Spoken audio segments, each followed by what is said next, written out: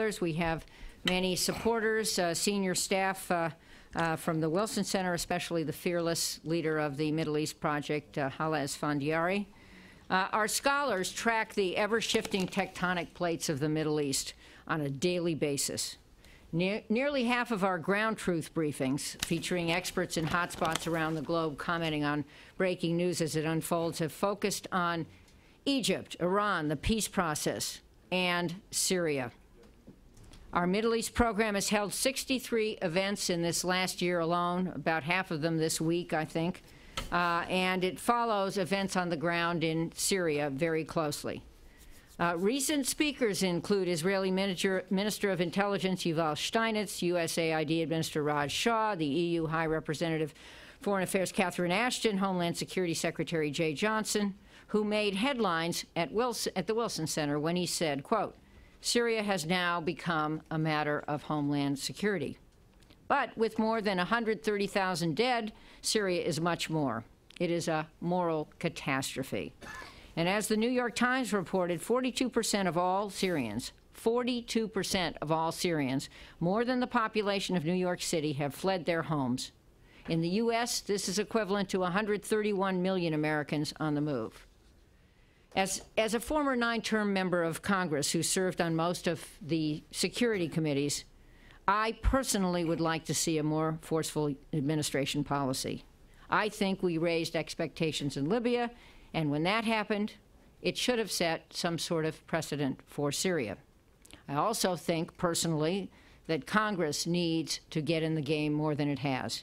The recent feud with the CIA, between the CIA and President and Committee Chairman Feinstein, is a distraction, and I would hope that would be worked out soon. Last week alone, 2 classified briefings on Syria and Iran that were scheduled before the Senate Intelligence Committee were canceled. There's also an 800-pound gorilla in the room, and that's Ukraine. We can't deal with issues in isolation. How we deal with Russia on Ukraine affects our options with the Kremlin in Damascus and in Tehran. But in the end, I think most of us would agree that Putin has just as much interest in a stable Syria as we do. There is over $10 billion in Soviet-era debt owed by Damascus to Moscow. There's an extremist threat in the North Caucasus and a lease on a naval base in Tartus. So who better to help us understand what lies ahead than the brave former U.S. Ambassador to Syria, Robert Ford, who just stepped down from his post last month. We are honored that this is his first major policy address since leaving office. As a career Foreign Service officer for nearly 30 years, Robert Ford has seen it all. He served as ambassador to Algeria in the Bush administration and was the Obama administration's point man on Geneva II.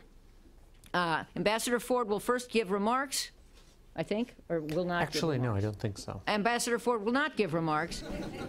He will engage in a conversation with the legendary Aaron David Miller, who served 6 secretaries of state and now serves the Wilson Center as our vice president for new initiatives. The show begins right now. Jane, thank you very much, and I want to welcome everyone for coming. Robert, let me just reaffirm something Jane said and begin on a personal note. I had the honor and privilege of working over almost 25 years with an enormous number of talented and selfless Foreign Service officers. But I have to say that your work on Syria under extraordinarily difficult conditions really reflects a courage, a conviction, and a commitment that really is in the best tradition of the Foreign Service. And it's an honor for us to have you here, and it's an honor to know you. Well, thank you, but I was always very lucky to work with great teams, both at our embassy in Damascus and then a terrific team in Washington working on Syria. It's been very frustrating. I think we'd all agree that Syria is a moral, humanitarian, and strategic disaster, certainly for the Syrian people, for the region, and for the United States. What to do about it, however, is another matter. And toward that end, in an effort to see if we can't use your wisdom and experience to elicit at least some on-the-ground intelligence about the way the political landscape now looks before we turn to the final issue of what to do about it. I'd like to ask you 4 questions. Each relates to a specific piece of the Syrian puzzle. The first concerns the opposition. You've probably spent more time than any other American working with various opposition groups. Can you tell us what drives the dysfunction? How would you identify the factors that prevent the emergence of a coate, effective opposition? And what, if anything, can be done to alter the divisions and confusion that seems to prevail? A couple of things I'd say about the opposition, and I've spent a lot of time, especially with people that are outside of Syria. Those are the ones that make the most press. Have spent some time with people on the inside of Syria when they would come out to Jordan, come out to Turkey. And so to me, when I think about the opposition, I actually divide it between an external opposition and an internal opposition. They are divided, it is true, although they're not maybe as divided as you might think. I think they all agree on a few basic things. They all agree that Assad must go. They have a vision of Syria that, for the most part, I'm leaving aside the al-Qaeda elements, but even some of the harder line Islamists are not trying to impose an Islamic State, although they're certainly going to advocate for one. But there's a difference between advocating and imposing. But they are divided in a couple of ways, and it's a constant problem. First, there is a huge amount of personal ambition and competition between them, and that has been true from the beginning. Just something as simple as leadership. Just yesterday, the internal opposition centered around the northwestern province of Idlib rejected the external opposition's attempt to impose a sort of an electoral system to do new elections in that northwestern province of Idlib.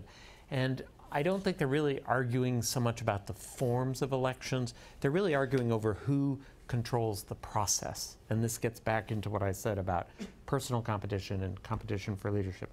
It's aggravated by regional powers that have their own clients within the Syrian opposition. The Saudis have certain people that they like better than others. The Qataris are much closer to some of the hardline Islamists than the Saudis are, for example, the Turks, the Jordanians.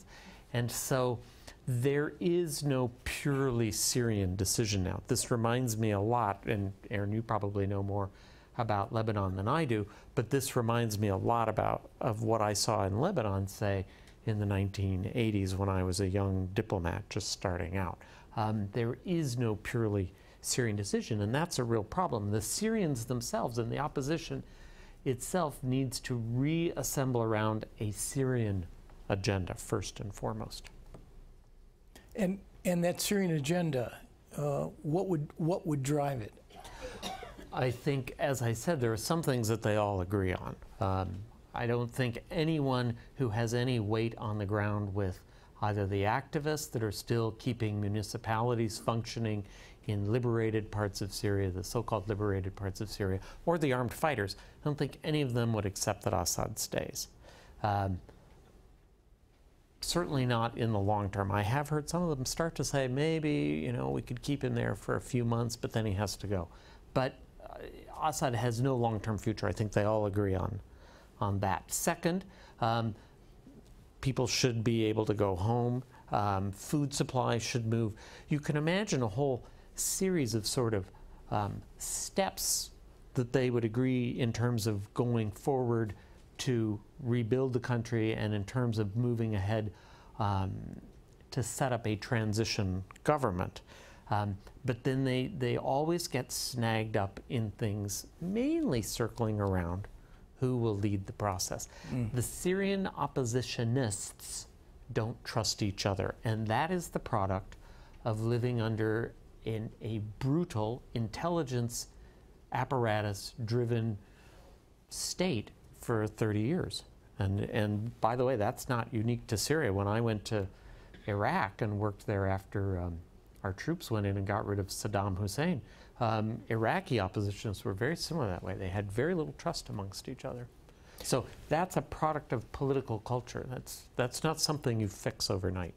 Let's turn to the regime. I'm not sure anyone in this room, I'd put myself at the top of the list, would ever believe 3 years into this that Bashar Assad would still not only be in power, but perhaps had turned the proverbial corner in terms of consolidating his gains. And Syria isn't Tunisia, it's not Yemen, it's not Egypt. And there are reasons why Assad managed to survive the initial phase of the Arab Spring when the others didn't. But in the end, tell us why.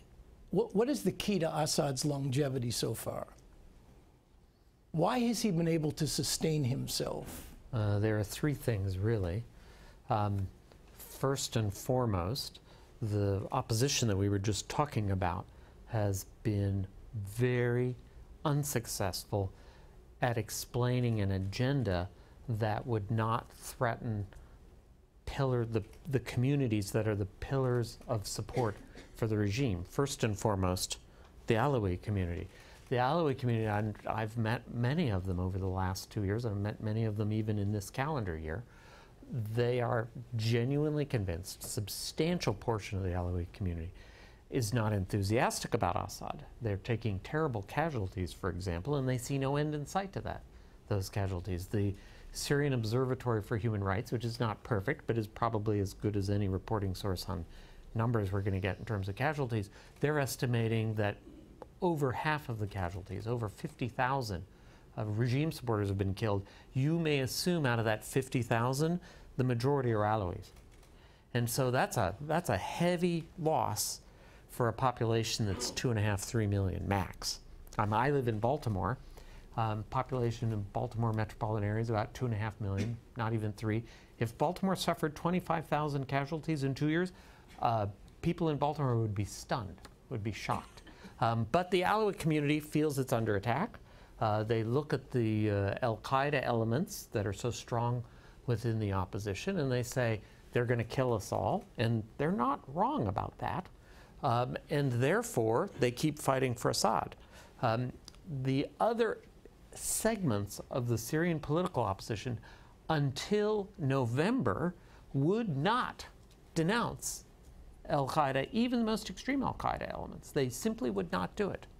They bitterly criticized the American decision of December 2012 to name the Nusra Front, which is the other al-Qaeda group fighting inside Iraq. They bitterly criticized us for naming them as terrorists. And to this day, they won't call them that. The Alawis look at that and not unreasonably say, how can we trust that opposition, even the so-called moderates? So that's one problem, Aaron. The opposition has not distinguished itself clearly from the most extreme elements. And it really scares not only Alawis, but Christians, the Druze, a lot of the Sunni business class. That's the first reason. The second reason is the huge assistance from outside states, and I'm talking here in particular about Iran and Russia, but I would add that there are a lot of and growing numbers of Iraqi Shia fighters now going in to Syria. Martin Cholov had a very good article, I think yesterday in The Guardian, about Assad al-Haq, the very people that we used to be fighting in southern Iraq and in some parts of Baghdad are now mobilizing and sending fighters to go fight for Assad in Syria. And that help not only manpower on the ground, which is vital because the Alawi community has taken casualties and there is a war of attrition and they aren't able to mobilize enough. So there's manpower coming in from Hezbollah, from Iraqis, Iranian and Russian financing, and huge amounts of arms coming from both Russia and Iran. So that's the second factor. And the third factor is that the regime itself has a certain, in its center, has a certain unity and coherence, which is lacking on the opposition side. So you have not seen efforts to remove Assad from within his inner circle. They have remained very united. There are problems with the state, and I hope we get to talk about that a bit. The Syrian state under Assad is decaying, it is degrading in the war of attrition. But so far, the regime has a certain unity lacking on the opposition side. I mean, there are many people who thought that this, in the end, would become an addition and a subtraction problem. That the longer this went on, the regime's assets would be diminished, its financial and economic resources, its morale, and that's the subtraction part of it. The addition part was that the opposition would increasingly gain strength and momentum. There might be some external support, and at some point, these two arcs would cross in the proverbial tipping point, when in fact there would be some fundamental change in the situation, which would start the trajectory of Assad's decline. Now that clearly hasn't happened for the three reasons that you suggest. And while it's probably not accurate to believe that Assad will ever rule Syria in the way his father or he had ruled it, is it possible to imagine, as an analytical proposition, not asking you to endorse this as an active policy, is it possible, conceivable to imagine a situation in which the regime or elements of it do in fact remain in place and the situation essentially is frozen? No comprehensive ceasefire or unity, but you end up with a sort of stalemate, with the level of violence actually declining and diminishing, and you're left with this grinding, dysfunctional and highly decentralized Syria. As an analyst, is that a possible I think that's exactly ending? where we're going. I think that's exactly where we're going. It's hard to imagine that Assad is going in the short term, and even in the medium term, to lose control of the area between Aleppo south to Damascus and then over to the coast, which is where most, not all, but most of the big cities are located. Some of the cities have been heavily depopulated, the suburbs of Damascus, for example. But he'll control that area geographically. It's maybe a fourth of the country. But the other 3/4 will be under the control of different armed elements or contested among different armed elements. I think we already see that in places such as Deir ez-Zor, which is out in the east, not so far from the Iraq border. We see that in places like Hasakeh. We see that even in Aleppo, where different factions control different neighborhoods of Aleppo. The regime controls the western part of Aleppo city, and the eastern part, neighborhood by neighborhood, is controlled by different armed factions. Sometimes they get along, sometimes they fight. My third question concerns Assad's allies. You touched on it briefly. I mean, he basically has four. If you don't count the unwillingness of the international community to tip the balance through external intervention, which is inherently also obviously helping him. You've got Maliki, you've got Putin, you've got the Iranians, you've got Hezbollah. I'm assuming Ukraine has, Ukraine is going to make it almost impossible for the Russians to do much with respect to cooperation with us. Hezbollah is locked into a struggle of its own in Lebanon and in Syria. Iran strikes me, and again, I'm not sure where I come out on this, but is there the potential? You've been around, I mean, you were there at the Second Geneva. You've been around the Iranian piece and angle of this. Is there really potential cooperation, do you think, between the United States and Iran when it comes to Syria? And would it be decisive, or would it be significant?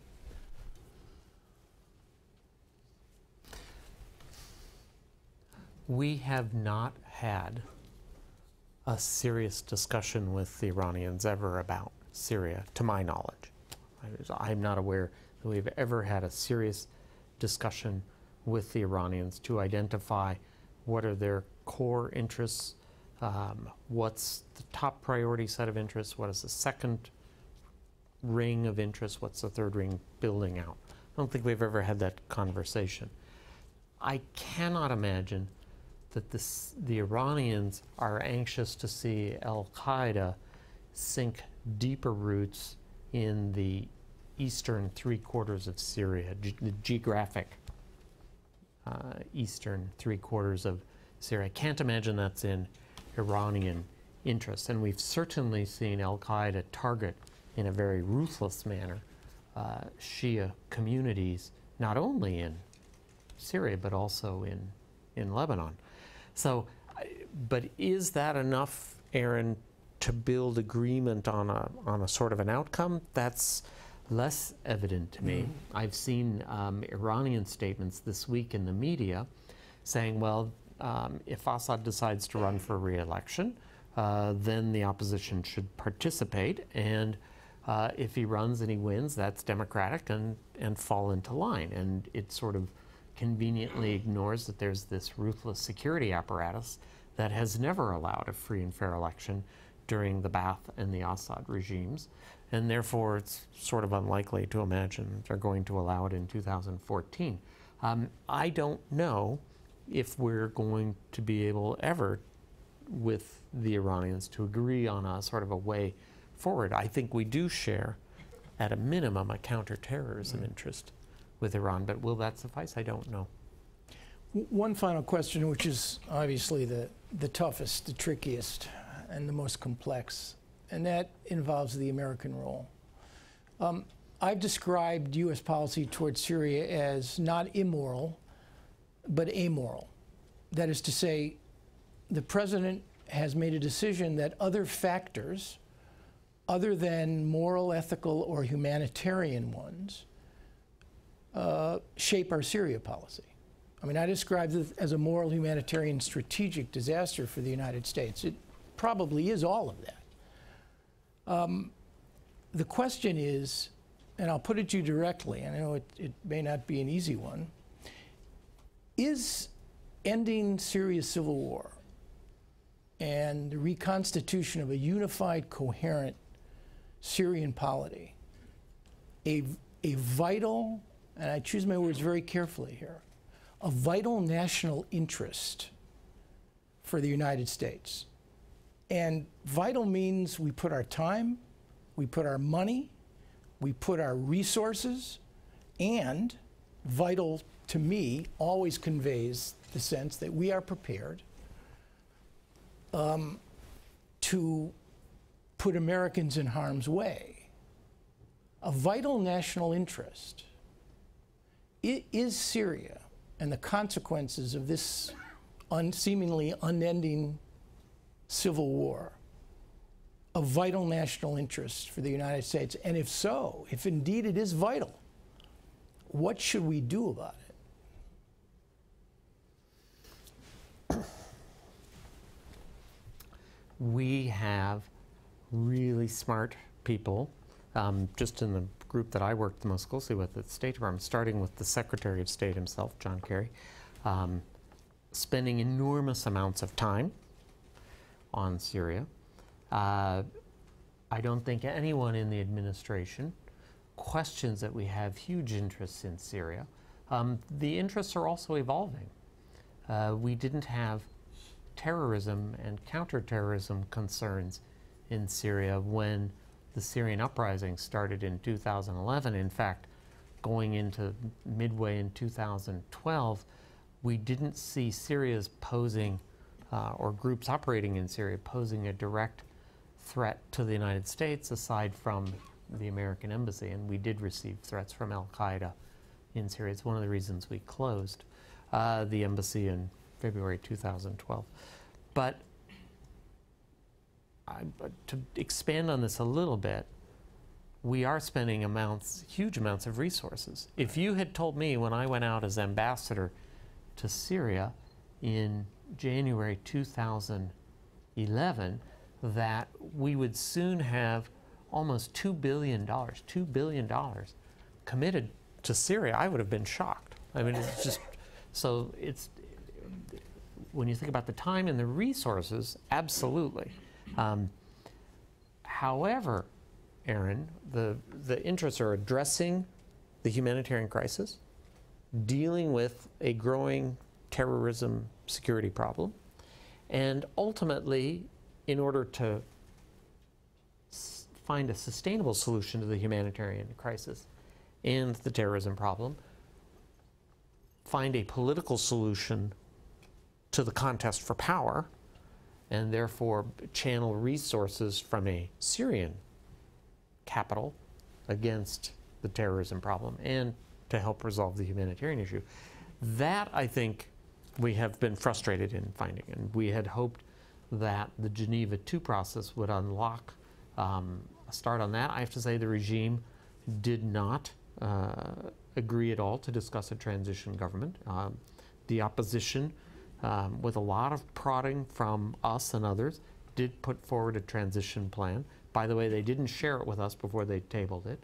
But I read it and I thought for a first draft it wasn't bad. It certainly was the basis for a negotiation. The regime's not interested in negotiating either Syria's power sharing or certainly not willing to discuss Assad's departure. So I think if I can cut to the chase here, and what you're really asking is, should we be applying military force? That's right. And so let's... That's what I'm really asking. One of the great things about retiring is I can cut to the chase. So I think on that, we should remember that ultimately the solution is not going to be airstrikes against an Assad airfield, as satisfying as that might be. The solution is not going to be drone strikes against regime convoys trundling up to Aleppo. It's going to be a political settlement between elements of the regime and the opposition. The military can't operate in a vacuum. It has to be part of a bigger effort to solve the problem. And on that, we're still stuck. I spent a fair amount of time on purpose talking about the concerns of the elements that support the regime, and in particular the Alawi community, but not only the Alawi community, and how airstrikes are not going to change their calculus in terms of, are the opposition crazies going to kill us if we put down our arms? You must address that problem too. That is not a U.S. military strike issue. That's a political issue among Syrians. Right. You've identified, though, I've never talked to President Obama about this, but you've identified, I think, the core problem. That is the relationship between means and ends. Military power is an instrument. Mm-hmm. That's all it is. It's a tool and an instrument to achieve realizable political goals and a stable end state. You have a president emerging from the two longest wars in American history in which the means and the ends were not well coordinated, and the ends were beyond our capacity to achieve. Nobody believes we're going to put boots on the ground. The president's concern, I think, is what is the relationship between the application of military power and the end state that you think is logically and rationally so critically important? That's the key. And I'm not sure anybody has answered that problem. I look at the barrel bombs dropping on Aleppo, and today there were barrel bombs dropped on Daraa and also one of the suburbs of Damascus. The destruction and the wanton killing of civilians is just completely abhorrent and reprehensible. But that said, I think we should be cautious analytically about what you can expect from an American military action if, in fact, the president were to do that. And the president has never taken that completely off of the table. We should remember the example of Iraq, where we sent in 150,000, at one point 170,000 soldiers. Here to tell you, while I was in Iraq, Michael was there and others, Michael wrote the great book on it, ultimately the solution in Iraq was not 170,000 soldiers. The deal was between a substantial portion of the Sunni Arab community in Iraq with most of the Shia community in Iraq and the Kurds. They worked out a deal. The 170,000 forces helped in some aspects of that, but the core element that solved Iraq enough to get us out was the political deal among the Iraqis. In Libya, where we had, again, Western military intervention, we still don't have that agreement among Libyans that resolves the problem. The military action is a tool in a tool kit, but it is not the solution by and of itself. And I think that's really important. And I'm speaking very frankly with this group here, we don't do our Syrian friends a favor if we encourage them to think that, oh, if we could just convince the administration to do a military strike, then the problem is solved, because it absolves them of doing the hard work of reaching out and undermining Assad's support politically within his own regime. Last week, out of frustration with what the regime has been doing to civilians, the armed opposition, and in particular some hardline Islamist factions, Nusra and others, kidnapped 95 Alawi civilians. Did any of you hear one person in the opposition condemn that? That's the problem. And so how do you convince those Alawis to stop fighting? The opposition's got to advance its own mentality from, we need the Americans to do more, by the way, others in the region say the same thing, to how do we work with the Americans to undermine the regime? And that's going to take some hard thinking inside the ranks of the Syrian opposition. Last question, the future. It's a civil war. It's of a peculiar sort. And a regional war. And, right. And civil wars usually end in one of 2 or 3 ways. One party bests the other. External intervention tips the balance in favor of one side that then bests the other. Or a kind of exhaustion sets in. And it's the frozen, the sort of frozen conflict we described. A year from now, if you were back here, March 20, 2015, where do you think we'll be? I wish I could say, as an analyst, I wish I could say, oh, I think we'll have a solution by then, but I don't see anything quick on the horizon. I think there is an element of exhaustion setting in. You can see that, Aaron, in some of these local ceasefires that have been negotiated on the ground between regime fighting units and armed opposition units, especially in the suburbs of Damascus, but not exclusively in the suburbs of Damascus. The regime's tactic, reprehensible as it is, of starving communities, literally starving them, surrounding them and starving them. Why do they do that? Because they don't have enough men to go in and take them. So they surround them instead in this kind of medieval siege fashion. I can imagine that we'll see more of that. We'll see more local ceasefires, but I don't think in the end it will bring the conflict to a close. It'll simply be a patchwork. The country itself will become more and more cantonized, and there'll be a patchwork. And I think that's the direction it's going. I see no sign that the regional backers of the regime or the regional backers of the opposition are prepared to stand down. And so there will be plenty of oil put on the fire in the next year. Yeah. Robert, thank you so much. Sorry, I don't have any. You've been very patient to your questions. Jane Harmon. Robert, thank you again for your service, your noble and brave service. 2 things quickly. Number one, I mentioned the blowback from Ukraine to Syria in my opening. Aaron, in asking you a question about outside influences, said Russia might be too busy at this point to play a bigger role in Syria. But my question is whether or not they actually do it. Everybody has seen the intimidation that Russia was able to effect on Crimea, and then the election result, and the insertion, oh, by the way, very brilliantly of a covert force. I mean, at least they wore masks. We all know who they were, into Crimea. So does that picture influence and increase the resolve of Bashar?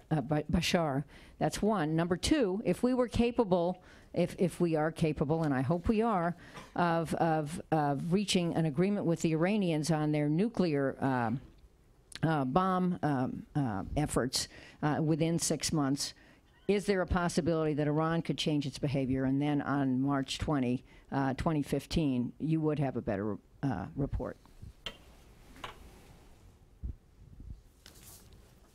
It's very noticeable to me, Jane, that the government in Damascus praised Putin for his efforts on Crimea and welcomed the actions that the Russians took. And I think Bashar, for sure, looks at the Russians, along with the Iranians, as his his two big protectors internationally, and so I'm sure he takes great satisfaction from the recent events in the Crimea. That's why they issued that statement.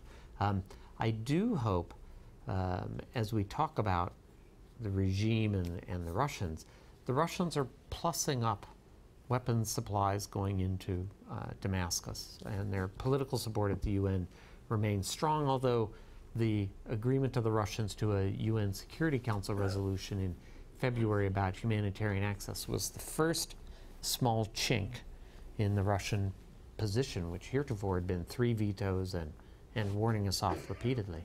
I don't think Bashar should assume that the Russians will remain constant throughout. I think the Russian primary interest in Syria is not the survival of Bashar al-Assad per se.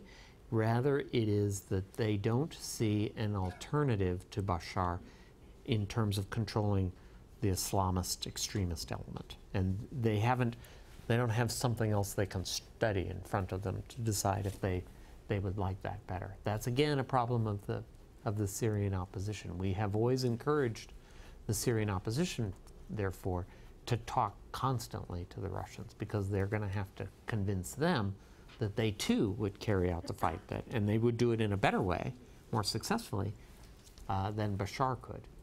So, with respect to the Iranians, I don't pretend to be an Iran expert at all, and so I don't know what the impact of a deal, if we came to a final deal with Iran on the nuclear question. I don't know how that would exactly affect their thinking about Syria, but unlike the Russians, I think the Iranians view the Assad regime in a more personal way. Someone with whom they've worked closely to help Hezbollah over the years, to help other rejectionist elements. Iran is still a big believer of the resistance front against Israel, much along the lines of the rhetoric that comes out of Damascus. I think, therefore, the Iranians in the end may be a harder nut to crack. I'm not saying impossible, but I would expect harder. Yes, please identify yourself. Okay, thank you, Mr. Miller. Thank you, Ambassador Ford. Mohammed Al-Husseini, I'm from the Arab League. You mentioned 3 factors that kept Bashar Assad in power, sustained him for a long time. But I thought you will consider also the army as intact, homogeneous, Alawite I meant, or the overwhelming majority are Alawites, and loyalty also, and of course it has all the weapons available, sophisticated. This is one. The other one is that regarding the appointment of the new ambassador, the new envoy to Syria, they said that he's supposed to deal or to get in touch with the Syrians. They didn't say which Syrians. The regime, the moderate, the militants, the moderate Syrians, the opposition, the militants, what is it? Thank you. With respect to the army being intact, my understanding is, for example, in the really heavy fighting that took place recently along the Lebanese-Syrian border at Yabrud, Hezbollah was in the vanguard of the fighters there, not the Syrian forces. I mean, there were Syrian forces involved, but Hezbollah was in the vanguard. Hezbollah is now fighting as far away as Aleppo. They are using Iraqi militias as well.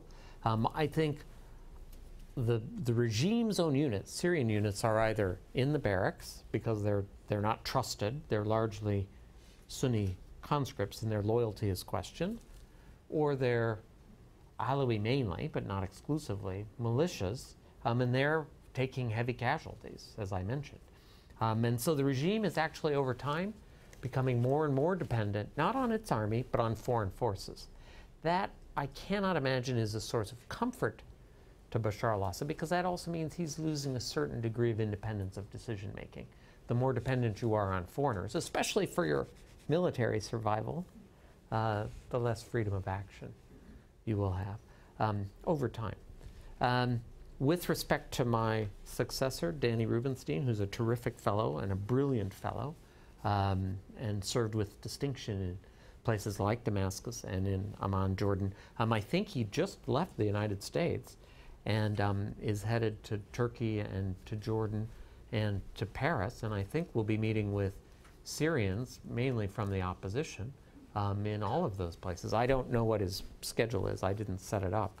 So, but I think you should expect that Danny will be in close contact with both the formal opposition, but then a lot of independent Syrians, and that he will also be in close contact with other countries in the region who have big interests there, starting with Turkey, the Gulf states, Jordan, and our European friends. Let's see. How about in the middle?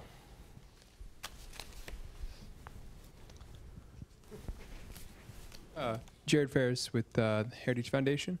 What do you make of the prospects for the southern offensive we hear about in the news, if that'll make any difference? Let's take one more. Yes, over here on the end. My name is Stephen Shore. What outcome do the Israelis wish happens in Syria?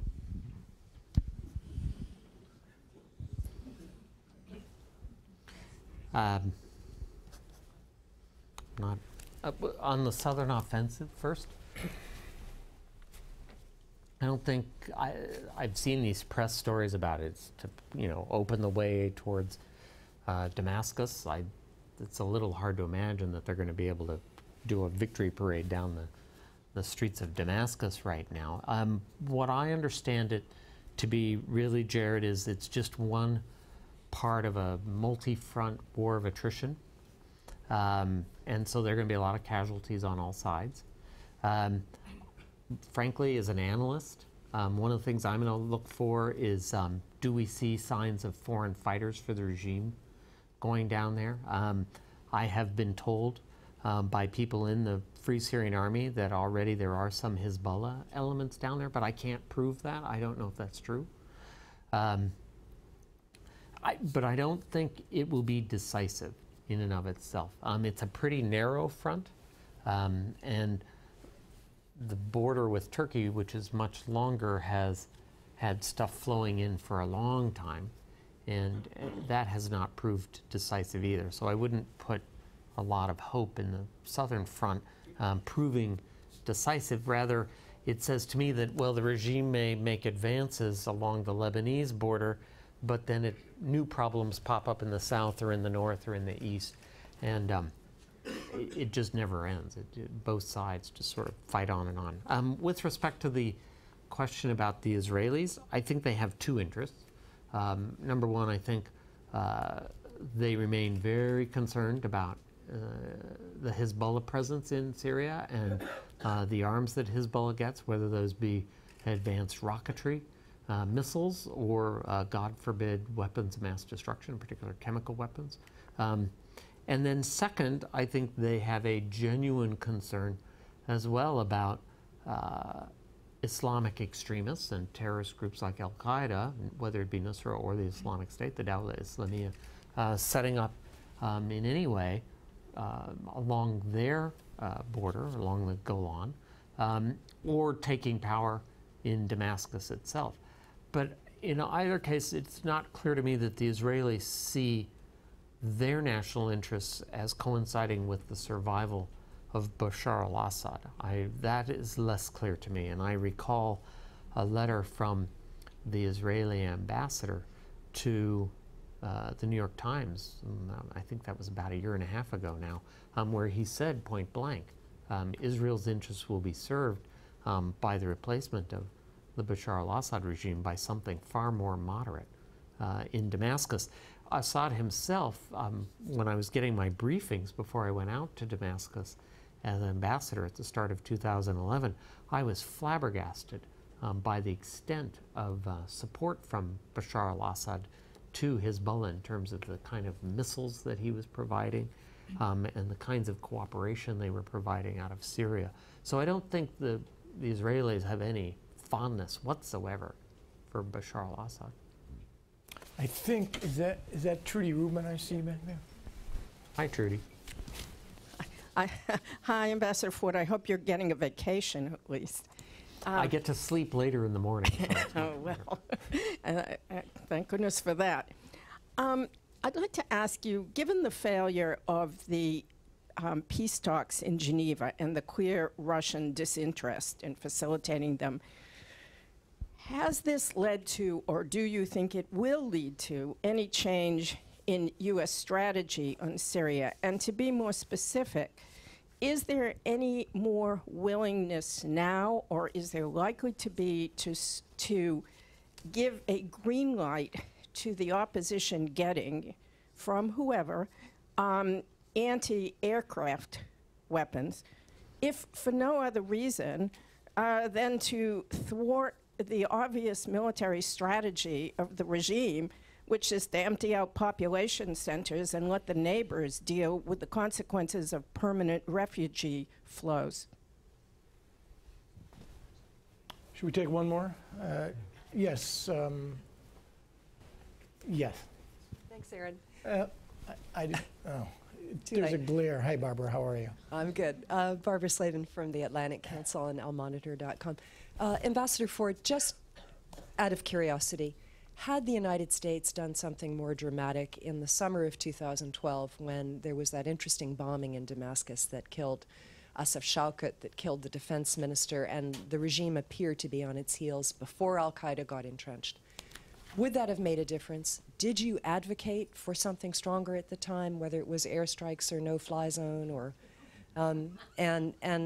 you know, was that a moment that we just missed and we're never going to get that back? Thanks. With respect to Trudy's question about a change in strategy, and in particular on man-pads, I think, Trudy, there's two aspects to this. Number one, man-pads are exceptionally sensitive in general, not just in Syria, but anywhere in the world. And I don't think we want to see these kinds of weapons proliferate because of concerns about the threat to civil aviation. So it's not clear to me that that concern, which is global and is not specific to Syria, it's not clear to me that that is going to change. With respect to other elements of our support to the opposition, it's easy for me to imagine that in the policy deliberations going forward, they're going to refocus on how to change the balance on the ground. Airstrikes are a big thing that the regime uses, but in the end, I'm not aware of any guerrilla campaign that's been thwarted solely by airstrikes. So part of what's also going to be important for the opposition to understand is that they're going to have to adapt their own tactics in the civil war. This is difficult for them, Trudy, because the Free Syrian Army was established back in 2011 to protect civilians. That's where it came from. It started out as informal groups who would scatter around what were then peaceful demonstrations and fire at the police or the militias coming in to hold them up so that the demonstrators could disperse and get away before they were arrested. That's where it came from. And they've always had an ethos in the Free Syrian Army of protecting civilians. Well, the regime's tactics have changed. Now, if you try to hold ground on the justification of protecting civilians, what the regime does is they either bomb and kill a lot of civilians, and there's nothing the Free Syrian Army can do about it because they don't have the right weapons, or the regime surrounds and starves. And again, there's very little the Free Syrian Army can do about that either. So they're going to have to adapt their tactics and become less keen on holding ground and instead focusing more on things like supply lines. With respect to Barbara's question, it goes back to what I said before, Barbara, about Syrians coming to a political agreement. When the bomb took out a couple of the senior leaders, including Assad's brother-in-law, Asaf Shaukat, and the defense minister at the time, the Syrian opposition at that time was the Syrian National Council, which had no transition plan whatsoever, and frankly wasn't even thinking of a transition plan, was thinking that there would be a victory parade down the main streets of Damascus. I don't think, even if we had done something then, it's not clear to me that even if the regime had toppled, which I'm not at all sure it would have because of the internal unity aspect that I was talking about before, but even if it had, I could have just as easily imagined a power vacuum. And the Syrian National Council at the time of that bomb was even less organized than the Libya Transition Council was. So you would have had this sort of vacuum. That's why even in, frankly, 2011, after the Syrian National Council was formed, we told them the top order of business for you must be to set up a transition plan and to market it inside the country. It was just never a priority for them, frankly. We have an overflow room with an additional 50 people, and here is one question. Hala wants to make sure that I don't overlook that. I would like to know how it is that she got her question forward and others did not. But maybe I've worked in the Middle East too long. You have, Robert. Yeah.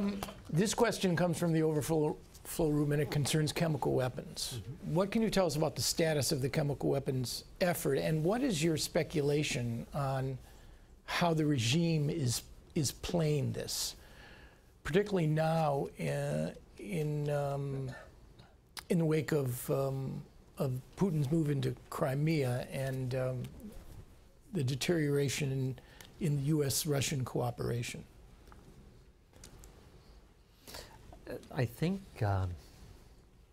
the director of the OPCW in The Hague just issued a statement either this morning or yesterday saying that the regime has now removed approximately just under half of its chemical weapons stocks, but that only about a fifth or maybe a quarter of the really potent stuff has actually been removed out of Syria, and that they're moving less of the priority one materials, the more potent things, and they're moving more of the less potent things. And so there's a real need for vigilance, not a surprise with the history of this regime. And then there's a second issue, which is the future of the various Syrian regime production facilities. And our understanding of the agreement with the Russians is that those facilities will be destroyed. Destroyed.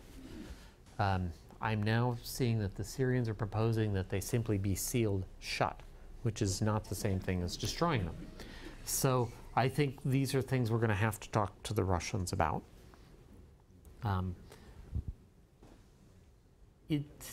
From our discussions with the Russians last autumn, it was clear to us that they saw their own interest best served by seeing the elimination of that program, and B, the destruction of the materials.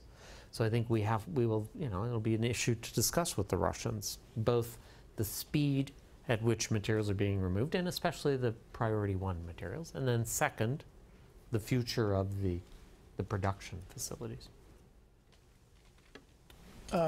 Amal Mudalali. It's nice to see you, Amal. Thank you. Nice to see you. Hi, Amal. How are you? Kifak.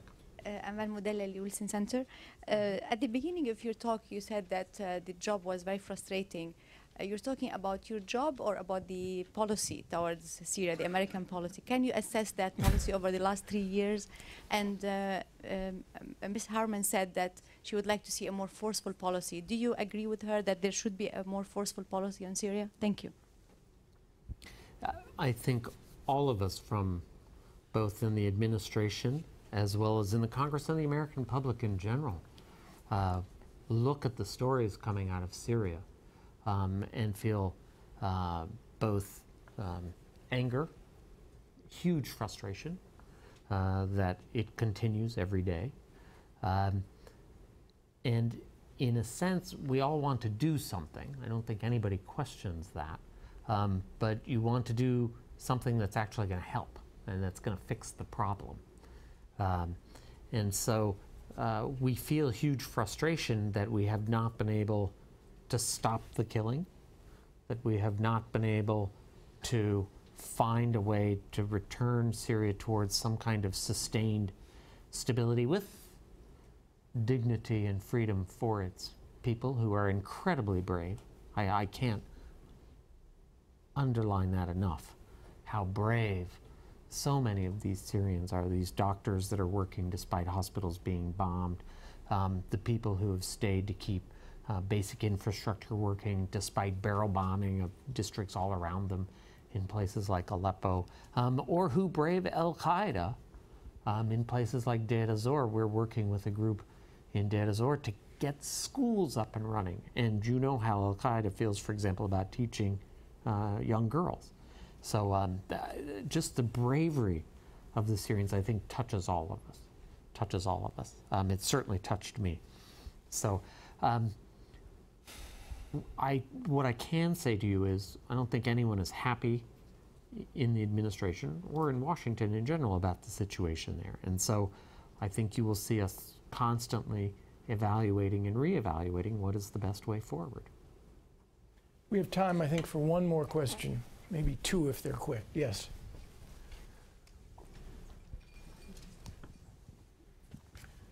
Mohammed Shina, Voice of America. Do you expect Syria to emerge as one country after the civil war, or would it be a hotspot for terrorism and sectarianism in the Middle East? Thank you. And we'll take the final question. Yes. Thank you. My name is Mutlu Siviroglu. I'm an analyst on Kurdish affairs.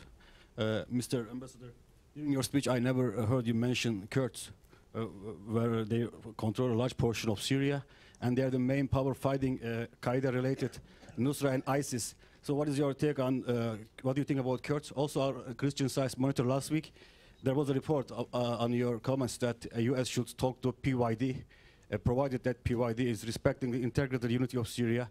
What's your comment on this? Thanks a lot. Yeah.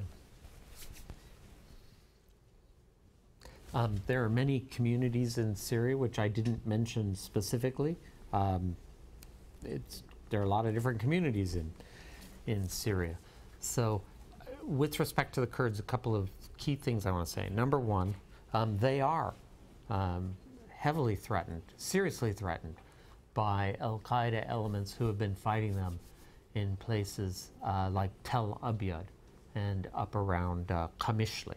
And they have, in some cases, they've inflicted real casualties on the Dawla Islamiyya, the Islamic State elements that are circulating up there. That said, the main group, and it's a militia, which is controlling a lot of those Kurdish communities up there, which is the PYD, has a variety of sensitivities surrounding it. Number one, it has an affiliation with the PKK, which we and our Turkish friends view as a terrorist organization, the PKK. And so what is the PYD's position about terrorism? That's the first question. Second, the PYD itself seizes opposition people and holds them without trial. They are not operating as a democratic force in that northeastern quadrant of Syria. Third, the PYD, without reference to any other community in Syria, declared an autonomous zone. The Americans haven't taken a position for or against that. That really is a Syrian decision. It's not something for the foreigners to make a decision about. However, we do think that it's a constitutional question and needs to be addressed within the context of broader discussions about the ruling system in Syria, because just as the Kurds may want an autonomous region, maybe other parts of Syria will want that too. That has to be decided among Syrians, and it needs to be settled politically so that it doesn't become a new source of fighting even after the Assad regime departs. So the way in which the PYD did that actually aggravates political tensions, and it plays, in fact, in favor of the regime in Damascus.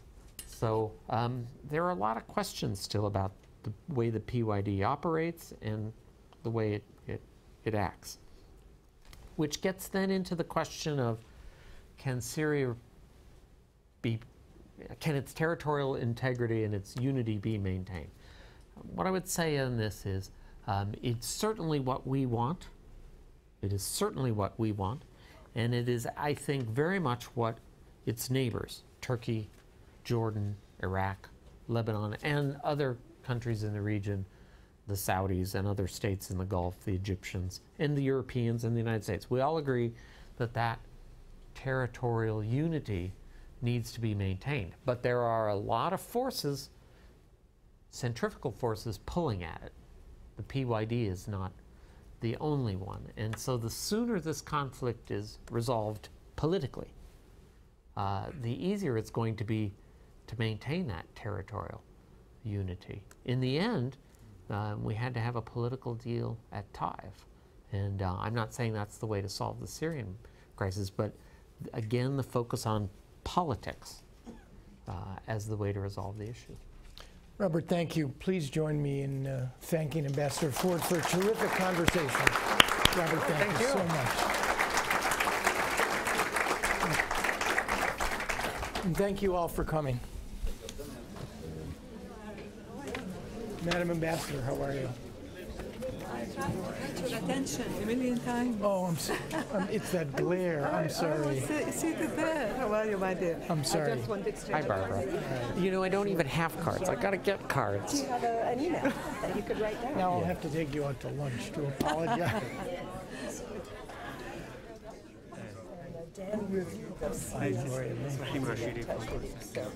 No, not just 1 minute. Okay. Thank you. Thank you. مرحبتين. سفيرة الأردن كيف حالك؟ شلون كيفك? Nice to meet you. Thank you very much. Thank you. The glare was enhanced, and I was seated here, and I wanted to make a comment as well, and thank you for everything. But I had many wonderful visits to the kingdom. I know. That's why I Really wanted like to voice my thanks. I'm not going to do any more. Trudy, good to see you. No, Short message, please. No, thanks. Okay. إن شاء الله بنشوفكم على خير. إن شاء الله. I know your